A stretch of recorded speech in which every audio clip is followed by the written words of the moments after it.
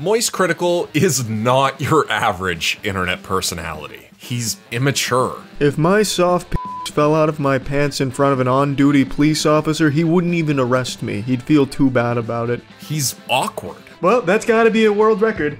Thanks for the fat 10 gift subs, Pikachu. My is throbbing. Throbbing! What is XQC's chat saying right now? He's completely monotone. I'm gonna go ahead and say, this is my real voice. I'm not pretending to make my voice deep, and I'm not using a Darth Vader mic or something. He's not particularly great at games, he wears the same white t-shirt every day of his life, and he's kind of a weirdo. I was an extra in the Hunger Games Mockingjay Part 1. I know, no autographs. I'm just a normal person like all of you. I put my pants on one nipple at a time and wipe my ass crack after a hard with both hands. And yet, he's one of the most important people on the internet. He's the guy every gamer wants to be. He's living the dream, and he did it all by being himself. Alright, I'm just gonna speedrun YouTube drama today and just rip this off like a band-aid and get it over with quickly. Is that hollow? Tell me it's hollow, Danny. Tell me it's hollow. It is hollow. Oh, I think at this point it's safe to say Activision Blizzard is the most evil video game company ever. Woo! Yeah, baby! That's what I've been waiting for. That's what it's all about. Woo! We're making a unicorn fish. Woohoo!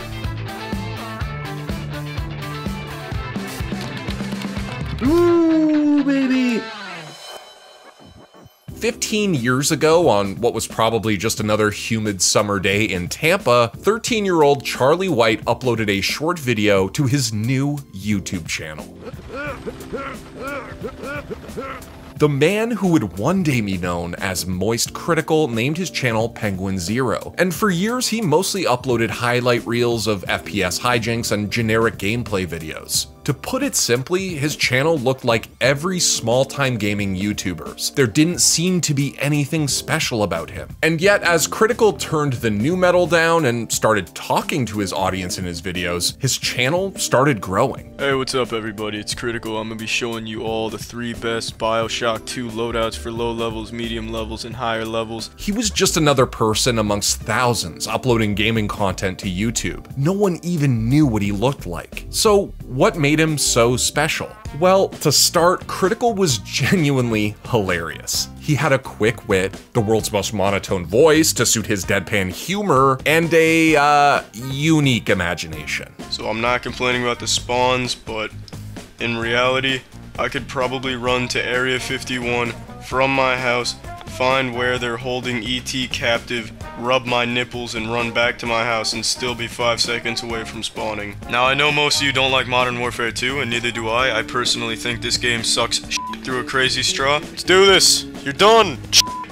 Well, rub my nipples with sandpaper and beat my wiener with nitroglycerin. Somehow that got me. Critical was building a dedicated fan base of people who loved his weird sense of humor, and he caught the attention of one of the biggest YouTubers of the time, Ray William Johnson. Now this video is at about 100,000 views and it's 6 minutes long, but if you watch the whole thing, it's hilarious because the guy's humor is so dry. Johnson's recommendation propelled Critical into stardom overnight. His views exploded, but that brought him a new problem: money. With increased viewership came increased ad revenue, and Critical wanted nothing to do with it. As some of you know, I'm not partnered with YouTube or anything else by my own choosing because I do not wish to get any money from doing something I enjoy doing. I make videos entirely for fun, so I do it for free, by my own choosing. I think money can corrupt people, and I just really enjoy making videos, so I don't want to receive money from it. But just because he was giving away the money didn't mean he stopped growing. By 2014, Critical hit 1 million subs, and while that should have been an incredible feat, it was tainted. By 2015, Critical was struggling to find a job, which meant he had to break his promise and start taking money earned from his YouTube channel. He was having relationship problems, economic issues, and a crisis of faith. A month ago I made that video about how I've hit rock bottom and I'm at the lowest point in my life, but I'm trying to be optimistic because my girlfriend broke up with me and I just couldn't find a job, still can't find a job. I want everyone to know my name. I want my name to be remembered. I want to be remembered. I want to be remembered as someone who made a positive impact on the entire world. The only way forward was to dive all the way in, to commit to YouTube wholeheartedly, to reveal the real MoistCr1TiKaL. What's up, everybody? It's Critical, delivering a really high enthusiasm intro for this very special video. In 2017, 10 years after starting his channel, Critical uploaded his first ever video with his face in it. He dove deep into his issues with self-esteem, OCD, and burnout. He put his true self in front of his audience, helping further revitalize his passion for YouTube. He started uploading new videos almost every day on just about anything. Speedruns of games you've never heard of, reviews, more commentary videos, and most importantly, reactions to gaming news and internet drama. As the year went on, more and more of his most hardcore fans realized that hidden underneath Critical's immature, ridiculous persona was a smart and thoughtful commentator, a guy who approached gaming's biggest stories with a level head and a careful perspective. Gamers are very entitled and childish people for the most part. I don't want to say the entire gaming community is, but let's be honest, for the most part they are, because every time something negative in a game gets implemented, this same shit happens. These children send death threats. Let's make our voices be heard, let them know that we're not satisfied. Let's try and ruin their lives.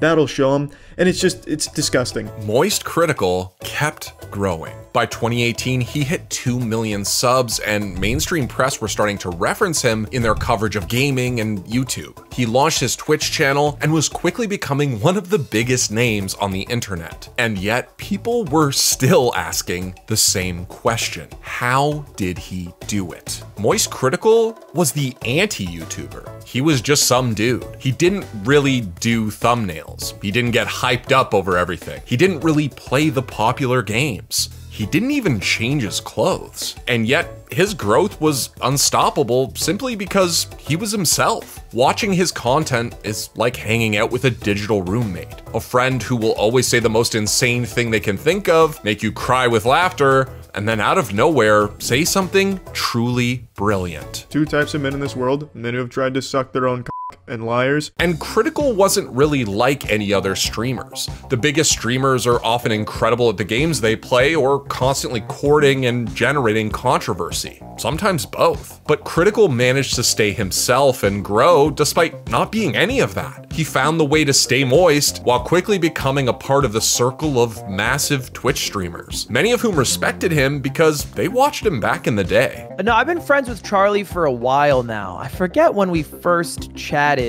I think it might have been at Pog Champs. And I watched him when I was a kid. I mean, we're the same age. I didn't know this, but he was blessed by having a deep voice, and I was cursed with a squeaker voice. By 2020, Moist was making moves on Twitch. He was a part of every meta, from Among Us to React content to opening Pokemon cards. Yeah, that's right. Yes! That's like a $20,000 card! Yes! And his growth was massively accelerated through being in some of the biggest Among Us lobbies, including playing with AOC. There we go. Okay, I have no more tasks. It was him! And if that wasn't enough to make him one of Twitch's biggest names, he also made headlines that year by winning Pog Champs, the inaugural streamer chess tournament, and provided the world the greatest chess Twitch clip of all time when he beat XQC in 8 moves. Well, that's gotta be a world record. Thanks for the fat 10 gift subs, Pikachu. My is throbbing. What is XQC's chat saying right now? Moist was on top of the world. 5 years ago, he was saying he wanted everyone to know his name. Now, he was a Twitch and YouTube superstar. Not only that, people listened to him because he had level-headed takes on the things that Twitch and YouTube fans cared about most. I see gambling's become kind of f***ing big these days. That's a little dangerous. I've never had a problem with it, but I see a lot of young people, not here, not necessarily here, but I was watching, and it seems a bit dangerous, I think. When you see one of your favorite streamers get like a huge payday, and you're like an impressionable 15, 16-year-old. By 2021, CR1TiKaL started paying it forward. He founded his own esports team. Why? Well, for fun. So if Coull does want to actually take the Moist Esports journey, I'm sure we could probably set him up with some sponsors to pay him to play, and maybe we can grow Moist Esports into something more real.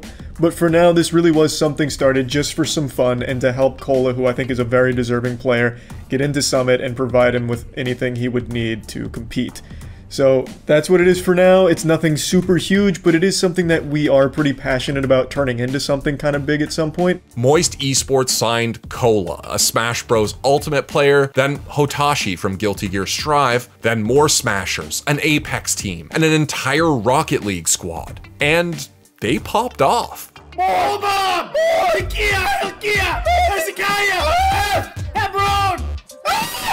Get out of H! Run! Get out! Another one! Any other one!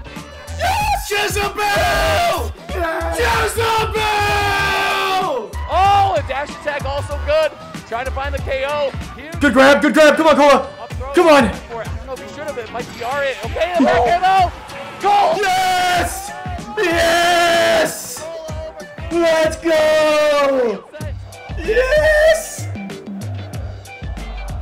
Oh my f***ing god, yes!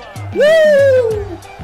Despite being one of the biggest names on the internet, Moist never lost sight of where he started. He kept fighting for the little guy and calling out bad actors whenever he saw them. This is a video I probably should have made 2 years ago, but the person it's about is a parasite who thrives off of attention and controversy. He himself comes forward and says he only does these things so people will make videos about him. And while he doesn't donate everything he earns to charity anymore, he's still doing his best to give back. In 2021, he held Cure Rare Disease's biggest charity stream ever. MoistCr1TiKaL went from absolute rock bottom to the top of the world, and his community recognized him for that. In 2022, he won Best Variety Streamer at Cutie Cinderella's Streamer Awards, powered both by fan votes and nods from his streaming peers. But of course, he accepted it in his own special way. Oh my god, I feel like I just pulled a PSA 10 first edition Charizard baseless shadowless while Belle Delphine was playing with my nipples and Nico Kato Avocado was licking my asshole.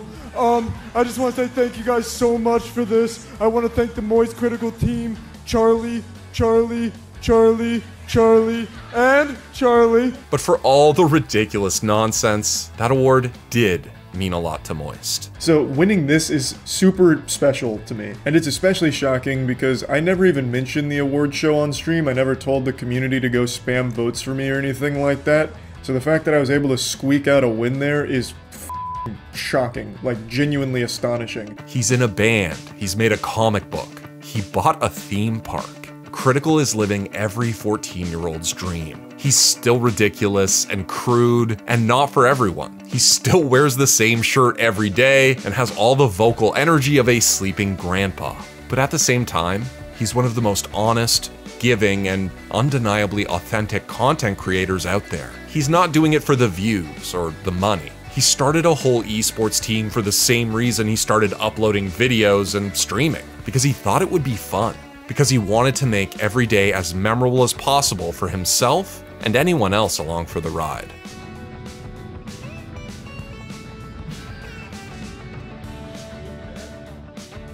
Oh wow. That is very warm enough. I don't like that at all. I don't like that at all. Holy f***, you're right. I don't like that at all. But he's also a new kind of internet content creator. He isn't above the drama, but he manages to avoid being drowned in it. He doesn't crush people at every game he plays. He's just a guy who loves games and lives the dream. He truly is the greatest something of all time. So yeah, I mean, that's about it. So yeah. Thanks for watching. If you want more content like this, hit the sub button and ring the notification bell.